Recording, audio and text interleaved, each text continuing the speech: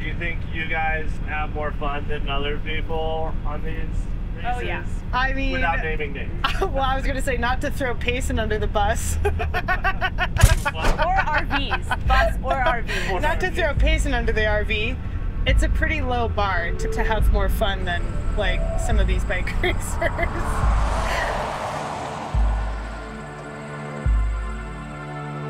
At first I wasn't gonna do Unbound. Last year it was scary as hell. There was like 2,000 people going down a very narrow road and didn't really know what I was getting into. Rain and maybe lightning, which I'm terrified of. I hate lightning. This race last year was my first real mass start and my first long distance. I had a tough time, had a lot of flats, had 6 holes in my tires, which was a lot of holes. But then ended up being able to finish, just kind of cruised along and got it done. And it was like, it was honestly one of my best days on the bike, mentally. I met a lot of unique people. We rode together and I finished before the dark, and that was great because I was scared of being out there in the dark. Coming into this year, I definitely feel a lot more prepared, mostly just mentally, like, okay, I've done it. I finished nonetheless. We made it. This is just like I remembered. This year, Sarah and I were like, we have our shit dialed. 2 weeks ago, Sarah and I both got our nutrition all laid out, all in baggies, all labeled, which is really impressive for Sarah. No offense, Sarah. It's such an unpredictable race. Like, anything can happen. You can be the strongest one or one of the strongest ones, but you also have to have a lot of luck, too. Have luck. I think over the last year or so, going from being a newbie to where I am now, I guess. I don't know where that is. Last year, this time, her goal was to finish. And, you know, I've been trying to like, Ellen, you could race this. Like, you can be competitive. Like, you could get a top 10. You deserve to be in this pack of women.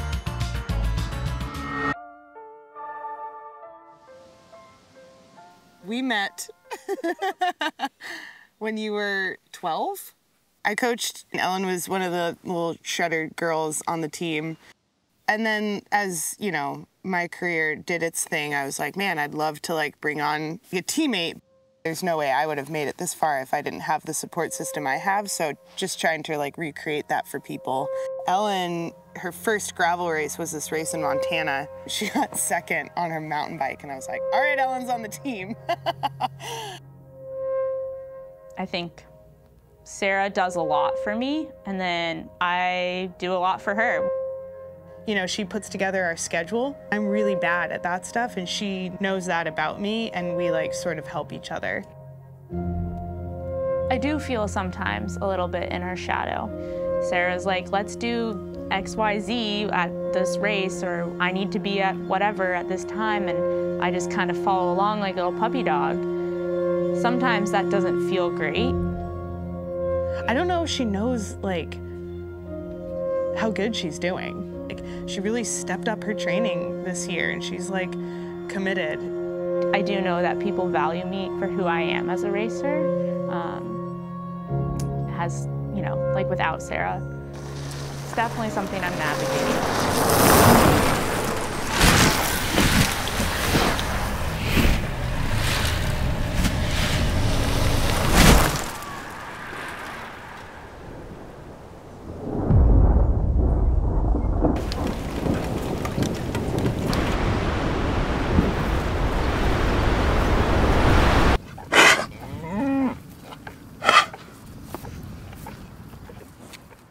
I've been here, it's my 3rd week out of the whole month. I remember the first day I got into town, I went for a ride and just gravel everywhere. Like, I don't think I saw a single car.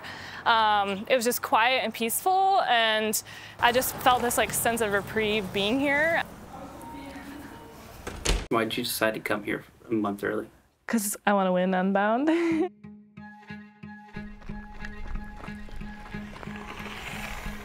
I uprooted my life for this month mostly because like this course and race is different than a lot of other races. It's just very long, first of all, but the gravel is sharp and you have all this techie sidewall flats. And the wind and the heat and just the exposure, like there is no tree coverage out there, and I don't think people realize. And so I decided if this was a priority for me, then I'd come here this whole month and do most of my training out on the roads. Course this year goes south again, and so this is historically interesting because some of these roads can get pretty muddy. This is a whole different ball game here. You see riders almost sliding all over the place.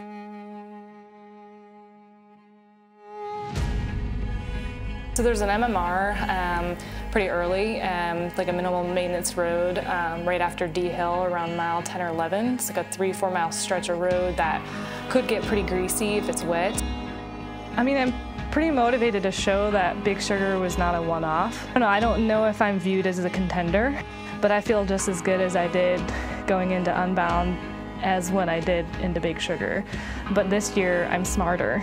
I'm just excited to hopefully have an opportunity to show that. So much of my energy and thought has been into winning and thinking I'm going to win and visualizing it. Sophia is going to be obviously strong. She won last year. I'd like to beat her. And also Lauren has won this event before, so I'd like to beat her.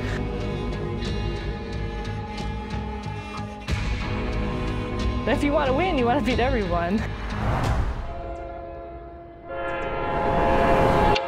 Welcome to the podcast. You're going to love talking about Unbound Gravel. What are you most looking forward to as we head back to Emporia?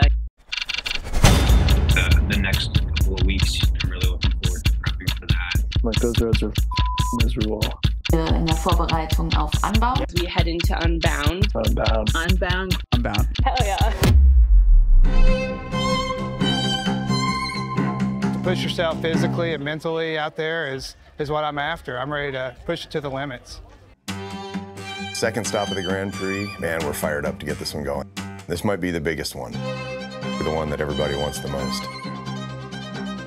Everyone's maybe a bit apprehensive about the weather, but can't always be what you want it to be. I think Unbound is the premier gravel race in the world. That's good, huh? Luscious. You just look at the people who come to the race, and fast people go where the other fast people are because fast people want to beat other fast people.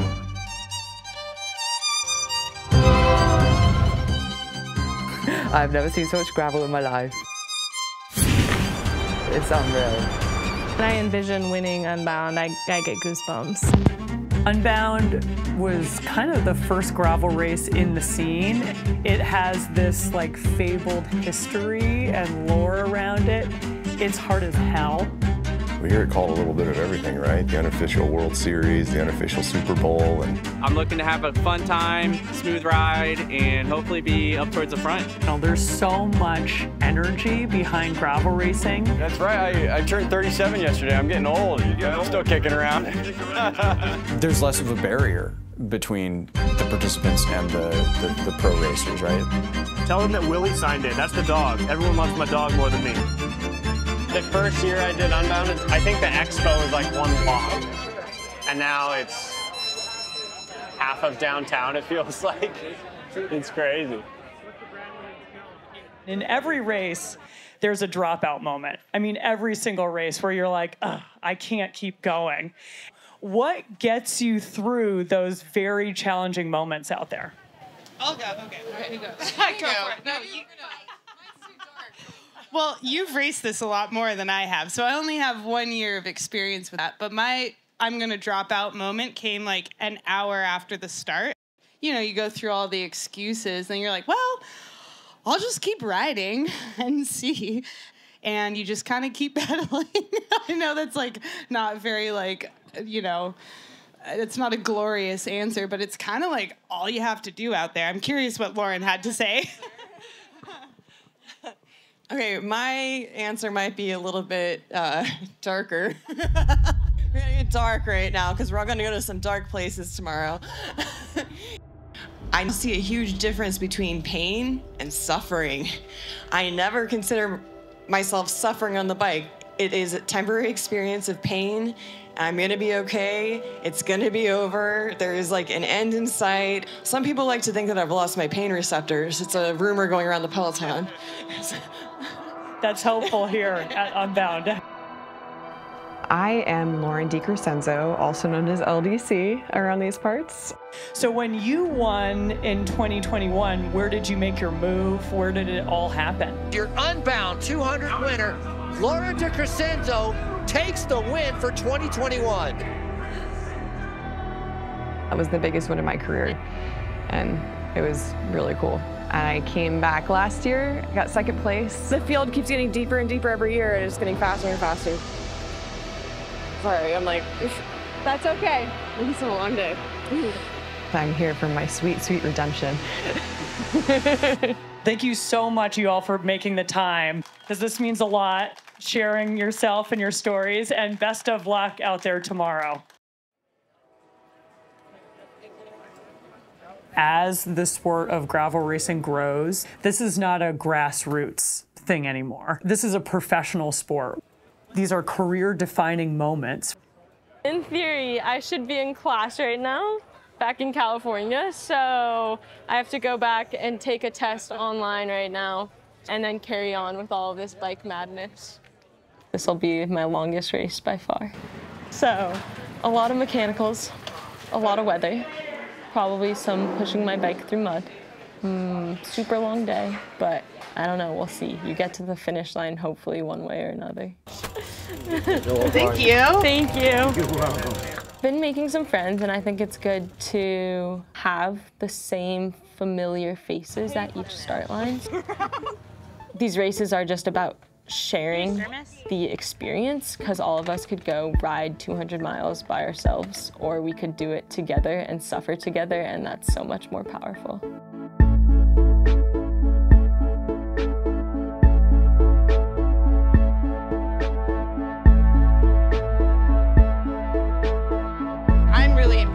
So don't do what I probably will do, which is like go to the front, just pull.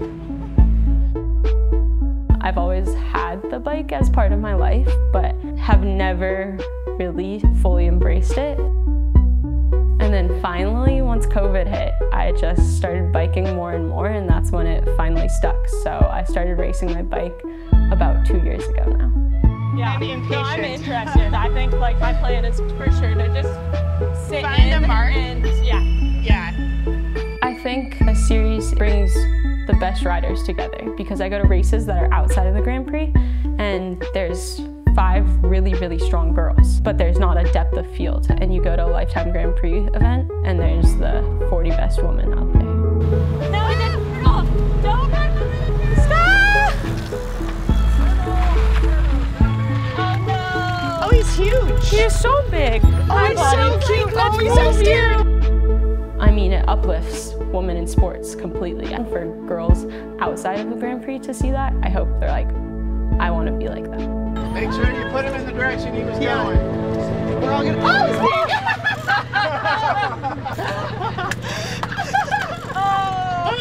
big! Don't touch your eyes. Here, let's squirt your hands with some water. Yeah, totally good. Oh my God, I feel like your mom right now. I know. I know. I think most of us that ride our bikes just love being outside.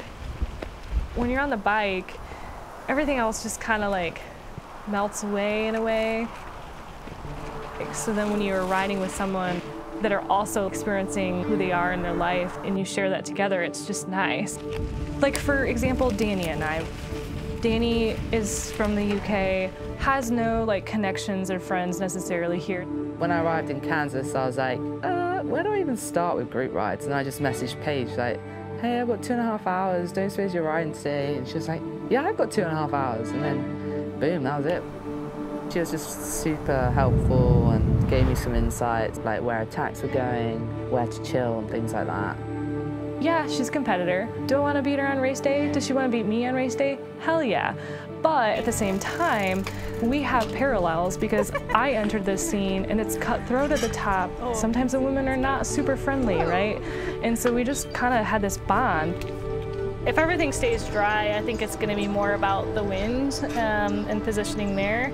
But yeah, if it's wet, then, you know, some of those sections will get a little split up, I think.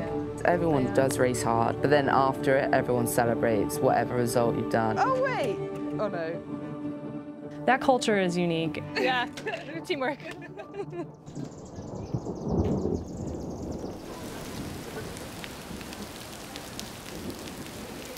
Hey, those are going to bring up our race director, Ben Sachs. Let's hear it for this guy. Thank you, Christy. As I said, yeah, I'm Ben Sachs. This is my 3rd year as the race director for Unbound Gravel. Tomorrow morning, we'll be lining up starting at about 5 a.m. There's one spot in particular that could be muddy, like it's a little muddy. I love that, like a little muddy is great. You know, this is just a little bit of extra challenge. Unbound Gravel rotates routes every 2 years to spread economic impact and show the vastness of the Flint Hills. This year we're going south again, and last year's route was really fast. I think we're 44 miles in. Pretty big group. They really ramped up the pace. Those groups stayed big for a really long time, so this year Ben Sachs and team have done a great job of spicing things up. Pretty early on, we could see the race shake up a little bit. Mile 10, it's going to be a game changer. Hey, Ramona. How muddy is it? It's enough to break up the pack. The last time we used that section was 2015, and it was like a complete slog. I wasn't here in 2015, but everyone talks about that as just this unbelievably legendary year. There was actually, the story goes that there was a guy leading, huge lead, and he was having such a miserable time that he quit while leading. And the person that ended up winning just dealt with the mud better, you know, psychologically.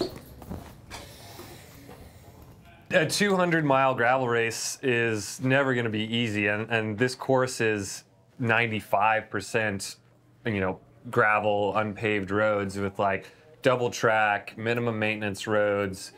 You know, I don't want to be mean, but you know, I want to see people not be able to finish it. It's supposed to be a challenge, yeah.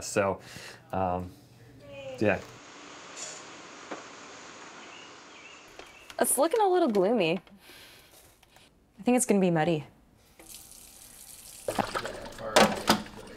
My performance at Unbound last year was interesting.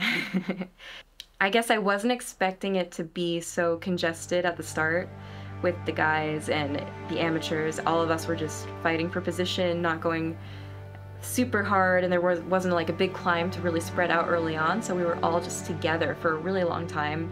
And the gravel road was kicking up rocks, and it was pretty intense. You had to keep fighting to stay in position, and I kind of got pushed out to the outside, and I got stuck in a rut. And I tried to get out of the rut, and while doing that, I think I took out the rider behind me. Oh, you can see a crash right in the back there. That's right. The front is the safest place to be. We fell, and like half the field rode over me. And by the time I got up and fixed my bars, the whole field was gone. I'm so grateful that there were some changes made to Unbound this year. Women are getting our own start, and I think that's going to make a huge difference, especially for me who crashed because we were in a combined start with the men.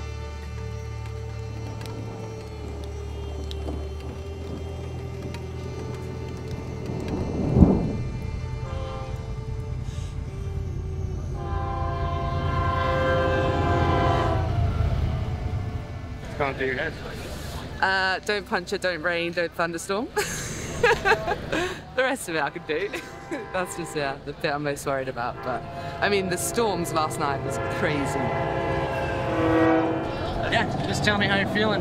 Feeling good. It's race day, like 25 minutes from the start. So at this point, and all the hay's in the barn, you just gotta trust everything's done leading up to this. So yeah, feeling pretty good. A little nervous, which is good and normal. So yeah, ready to roll.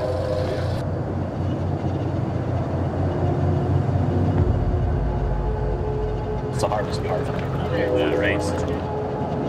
The first 20 miles. It's absolute bedlam. I'm here with Sarah Starr before the Unbound Gravel 200 miles. Last year I was freaking out about racing 200 miles, and today I'm like, oh, the distance is not even a problem today. We are live here. I'm Bill Ellison, joined by Leah Davison. We're going to be calling the action all day long. Our professional men and women at the start. Anything you want to say to the people back home? To people back home, pray for me. In years past, it's not a women's race, it's like a race of who can be with the fastest group of men. And I think this year is really exciting. We're gonna see how the women tackle 200 miles like on our own.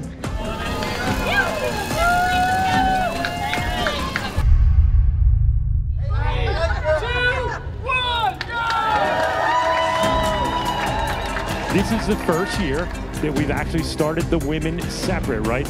A whole new dynamic. How do you think that's going to play as we talk about the women's field? They were pinning it. I love to see it. It's aggressive racing in a 200-mile race from the gun.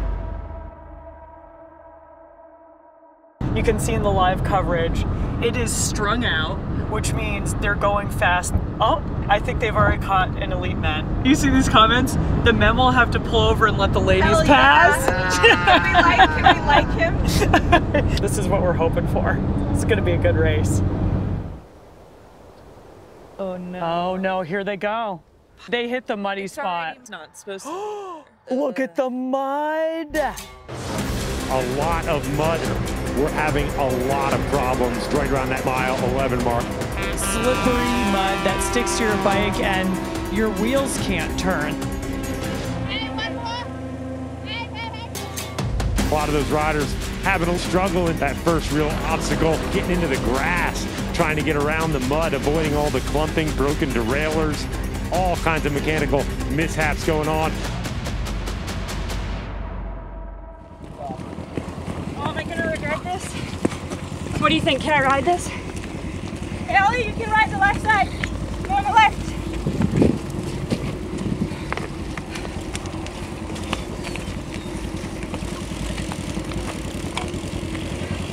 There's something wrong with my derailleur.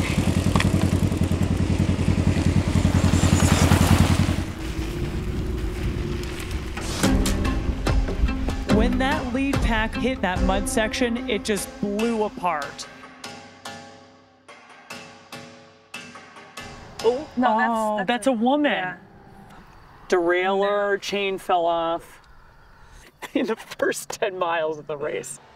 Also, like, don't forget, 1,000 amateurs have to do this. Yeah. Okay, go for it.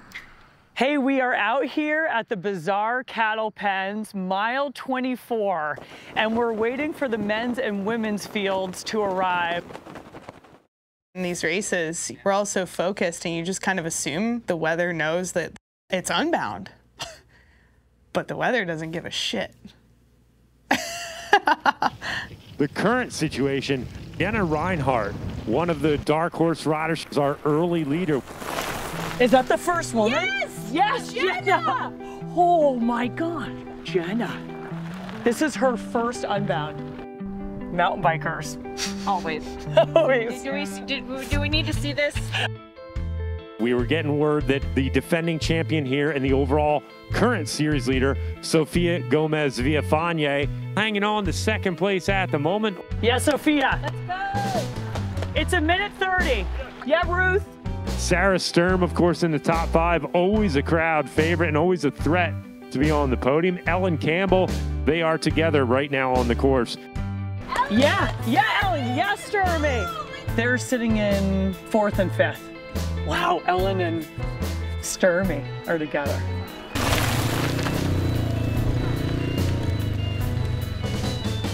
I've been thinking about how I got to the point I am in this sport. It's been kind of a journey. There's a lot of pieces that you learn and then you realize that's not for me. I never want her to feel in my shadow at all, but I think she is so her own person, and I really admire that she is who she is. Like, she isn't trying to morph into something she's not. It just like took a little bit to like figure out who I am as a racer and like what it means to me and how I want to approach it. It's cool to see her come into some confidence and grow a lot as an athlete. I think having a friend that's also a professional athlete, that's also a competitor, that also is somewhat of a mentor, there is a level of maturity required. So there's a little update here from our elite women's 200-mile event. Jenna Reinhardt, our early leader, she has been caught and passed. Our defending champion, Sofia Gomez Villafane, now in the lead, just a little over 2.5 hours. We're a community, and we need each other. This race would not be what it is without people sharing stories, connecting over like this very hard challenge that you're doing. Maybe you're bonking. Lauren de Crescenzo, she's in 37th right now. Maybe you're feeling great. Sharing that experience, that is what matters. Ruth Winder sitting in third. Carolyn Schiff is bringing up fourth spot. So big changes going on at the front of affairs. Ellen Campbell is in fifth. She's still with her teammate Sturmy in sixth, and they're chasing together. They have like a minute and a half to close. It's hard to think, like, would I be where I am today without Sarah? And the answer is no. But that doesn't mean I can't be her competitor as well. This race is so hard that you want to work together. You really need friends out there. There's another update. Paige Onweller out with a broken derailleur. Yeah. So the winner of Big Sugar last year in Life Time Grand Prix, she's now out. I mean, oh, she moved here for a month to prep for this race. So, yeah. I mean, the mud, that mud bog, like in 5 miles of mud, yeah. Paige Onweller reporting out on the race has suffered a broken derailleur out there. Anything can change so quickly in a 12-hour race. We've got 2 leaders right now. Sofia Gomez Villafane, she's got the company of the German rider, Caroline Schiff. 2 chasers, Ruth Winder and Alexis Skarda. You go through a lot of phases. Battling with yourself, battling with other people, phases of doubt. Oh, and it looks like the leader of this pack missed the turn. That is Alexis Skarda. Weakness, strength, like you kind of hit everything. And you kind of have to remember that and just stick with it. All of a sudden you're in a hole and you have to burn some serious matches to get back to where you were. Luckily, she's coming up on the mile 79 aid station. Hopefully that will give her a moment to reestablish herself.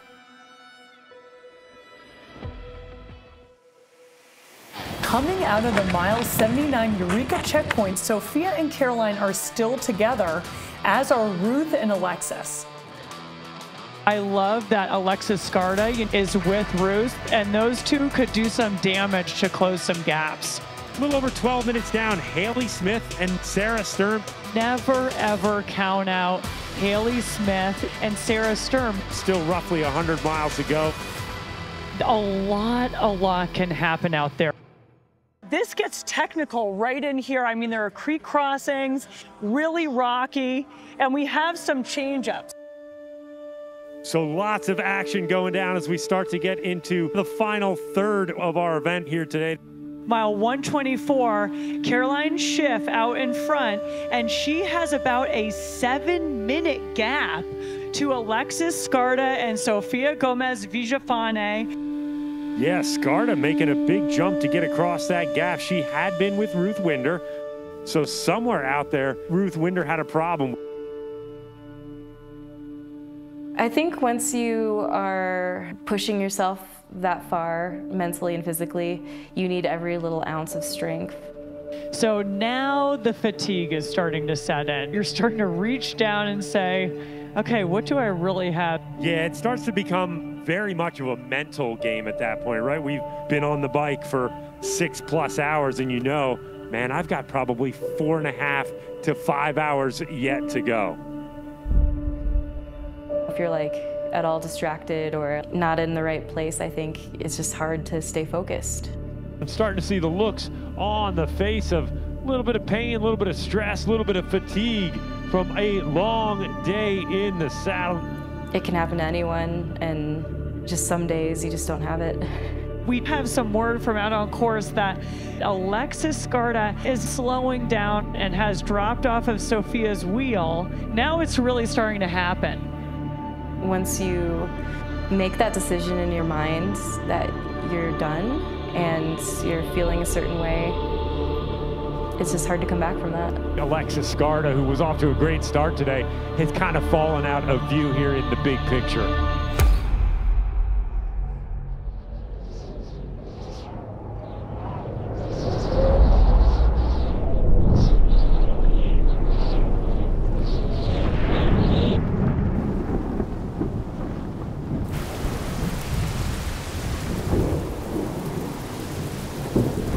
Word on the street out by Opie. That is mile 182 on the course. The rain is starting to come down. Y'all want epic conditions? Well, we're gonna bring it. So our women's leader, currently Caroline Schiff, she is proving to be a phenom out here on the course. That last time split, well over 20 minutes back to Gomez Villafane in second place. That battle for third place, Sarah Sturm and Danny Shrewsbury. She's another rider not really on our radar coming into this weekend. I think from Ciot everyone will be like, oh, she doesn't know what she's doing. But I think this one I will know what I'm doing. The British rider, 28 years old. She's got a decent pedigree as a road racer, but not so sure what her gravel experience is. I really want to do well here, like really, really want to do well. I'm just hoping that I can show what my legs can actually do. They are getting some of the worst conditions we have seen so far. It's not going to get any easier for them. I think this one's more about in your head, to be honest with you. Maybe it's in my genes, like my family are pretty mad. My dad was a professional athlete. He always stood out when it mentally got hard and when the days were long. Like, everyone's gonna be suffering, right? But it's just like how you push through. But I'll tell you what, she's quickly coming to the top of her class here with her skills. We haven't talked about her all day long, and now all of a sudden she's in the picture for a podium position. Everyone loves success, right? I want to get a result in one of these events for sure. She's still in a battle. She's got Sarah Sturm fighting it out. What's so unique about the Grand Prix, I think the length and the intensity of the pressure, all of us are having to learn something. That looks like the headlight of our lead moto down on the haul straight, and that can only mean one thing. Emporia, your women's winner, Caroline Schiff. Career standpoint is massive for me. Like, I currently work full-time still. Trying to get out to each event is a challenge. Emporia, get ready to welcome home Sophia, our last year's champion. She's gonna come home in second place. But that's why I want to try and get a result, and just so I can follow my dream and try and give it a proper shot where I don't have to get up at 5 a.m. and train before work. Sarah Sturm and Danny Shrewsbury pass through the Highland Hill timing points. Got one podium spot up for grab. I know I'm good, but I know I can be 10 times better if I get the opportunity, so that's what I'm super desperate for. Sarah Sturm, number 34, Danny Shrewsbury, number 31. Both of those riders would absolutely love to get a podium spot. Sturmy crosses that finish line, the fan favorite for a third place. What an unbelievable battle. Sturm just got the better of Shrewsbury, so Sturm will be on the podium here today. What a great ride. Danny Shrewsbury, fourth place, and what an epic battle. What did you think? Savage, absolutely savage. I suppose that's when the mental side comes in and just don't give up. What does it mean to you to notch up this huge result on the biggest stage in gravel? I'm stoked. I think it's quite nice being the underdog. Obviously, there's quite a few big names here, but I know what I can do, so it was quite nice just to get out there and show it, really. What's next for you? I need to figure out maybe staying in the US because the travel's cracking me a little bit, but yeah, maybe I'll figure it out after this. I'm kind of taking each one as it comes and winging it, if you like. Yeah, congratulations, Danny. Sophia, tell us about it out there. It looked absolutely epic. Yeah, epic might not even be the right word. It was actually kind of miserable. You know, nice start and then complete chaos, and I just can't believe people do this, like sign up for this for fun. Like, this is my job, and you know, I just stayed with what I could, and yeah, big shout out to the two guys that definitely got me to the finish. And Sarah, I'm so proud of you. Oh my God. With a breakout ride, she notched up a 3rd place in the Lifetime Grand Prix standings for Unbound. This is Danny Shrosby. Please give it up for your Lifetime Grand Prix women's podium. Good job out there, ladies. I didn't think that was going to happen to me. We were falling. I mean, it was just a mess. It was more like surviving that section. And then pretty much had a day-ending mechanical. My derailleur snapped. I just wanted to crawl into a hole and disappear into the world. This lifestyle it's difficult, and we give up a ton in order to race at this level, and it can look really fun and enticing from the outside, but when you have a day like I had out there, it's really hard. If you put that much energy and heart into something and it's taken away from you, it's just, you need time to heal that. And this is something that will probably stay with me for a little while. It's going to take some time. And I think that'll be a good time for me to revisit the priorities and get back on track. Up next, they are looking at Kraushaar and the Tusher, followed by the infamous Leadville Trail 100 mountain bike. Kraushaar is where Sophia's season took a turn last year, while the rest of the field is looking for the chance to challenge that top step on the podium. The whole field has some major climbing ahead of them.